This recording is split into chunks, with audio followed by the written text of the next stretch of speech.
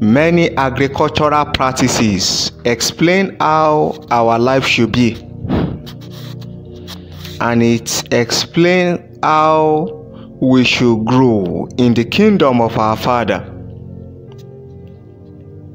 So you can see the mystery behind the growth and the development of the church by looking carefully at many agricultural practices and explaining these realities in the kingdom of Christ.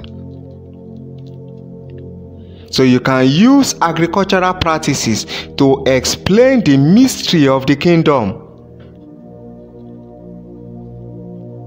Among these practices is the principle of hedging. The principle of hedging. Many destinies needs to be hedged around. Many destiny needs to be hedged roundabout by the power of the Almighty God. The hedge is defense. The hedge is the protection. The hedge is the preservation. The hedge is the power surrounding us, because they that be with us are greater than they that be with the world. So there are forces around the church, and these forces represent the ministry of angels. So the power that is with us is greater than the power that is in the world. So we can make use of the power of God in us to command and to control the ministry of angels. We can call upon the ministry of angels in the days of trouble. So there is a principle called the principle of hedging. And this principle is at work. Isaiah the prophet saw this mystery of hedging. I will build a vineyard and hedge it round about and fence it round about. I will place a wall of defense. The wall of defense that is in the church is God. So God is our wall of defense. In Isaiah chapter 5, you see the mystery of hedging explained by prophet Isaiah. The principle of hedging. So in the realm of the spirit, there is a wall around you, and that wall is God. The totality of that wall is God. So by the power of the Almighty God, you have the ministry of angels at work. Prophet Elijah and prophet Elisha engaged the ministry of angels in the old dispensation. That is the principle of hedging.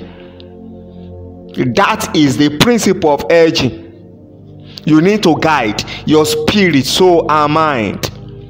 You guide your body, your flesh, and your bone, and your blood, so that you can grow spiritually, you grow mentally, and you grow physically.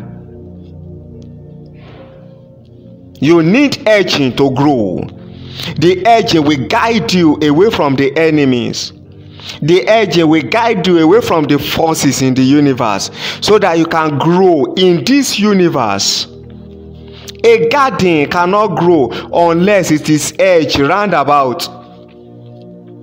So for the garden to grow, you have to edge it roundabout. So the principle of hedging will allow the vineyard to grow. And the church is the vineyard of God. There is a particular hedging that will make us to grow on earth. This is spiritual hedging. Spiritual hedging by the power of the Almighty God. We need this spiritual hedging to grow in the kingdom of our Father on earth. The hedging, the walls of defense and offense will guide us away from the power of thorns and tears. It will guide us away from the power of sword. It will guide us away from the power of death and hell. Nothing of such is permitted to touch us. because the hedging has been placed around us. Lagadosh kelebarakatabala. If you cannot defend your family cannot grow. If you cannot defend your family, there is no how your family can grow on it. So you need that defense and offense. And God is our defense and offense. He said, I will protect you. Fear not. Be not dismayed. I will guide you in the midst of tribulation. Be anxious for nothing. So there is a particular hedging going on in the church. It has been established right from the foundation of the world. So the power of God is available to guide your family, to guide your finances, to guide all your activities on earth. For the time you will use on earth, the hedging is around you. The wall of protection is around you. You have the wall, but your spiritual eyes must be open to see this wall. On the day you receive salvation, there is a divine wall around you, protecting you and guiding you. This wall will not limit your manifestation. Listen to me carefully and get this. This wall will not limit your manifestation. This wall will allow you to grow on it. So the wall is elastic in the realm of the spirit. As you are growing, the wall is expanding. As you are growing, the wall is expanding. The wall will not limit your manifestation. The wall will allow you to grow supernaturally in this earthly realm. Hallelujah.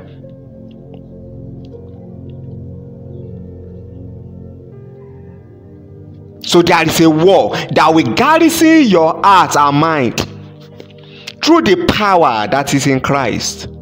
That wall will garrison. It will defend you and fence you round about in a way that it will allow you to grow. So this wall will permit your growth. This wall will enhance your growth and development in the kingdom of your Father on earth. And this wall is around the church and in the church. So you must be part of the church before you can engage the principle of hedging. So there is a wall around you that can pull down every other walls. The walls of Jericho cannot stand the walls that is around the church. The children of Israel travel and they encounter Jericho, and the wall of Jericho fell down flat. So there is a wall that can fall down flat before your own wall. This is the wall in the world. So the wall around the church can pull down every other walls in the world. So the defense in the church is the greatest defense. And our commander-in-chief is Christ Jesus. And we are the generals of Christ, working supernaturally in this natural realm by engaging the principle of hedging.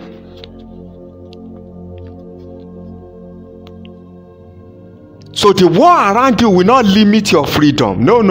It will not limit your freedom. Hallelujah. You are free in Christ Jesus. You are free to engage yourself in kingdom business, not in the business of the world.